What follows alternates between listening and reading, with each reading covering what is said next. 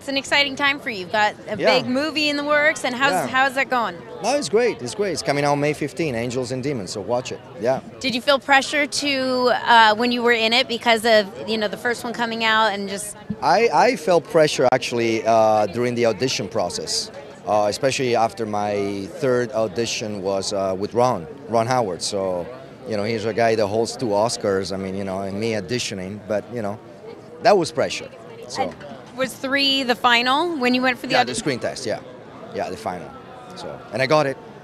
So, congratulations.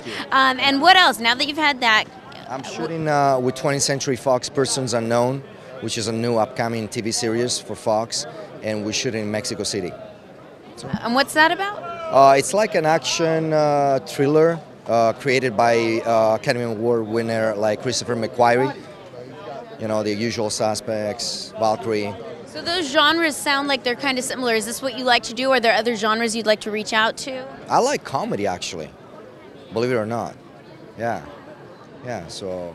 Is that what brought you out here tonight? Yeah, no, to support my friend Nick, actually. He's a good friend of mine, so I want to check him out and see if he's funny. What? Great.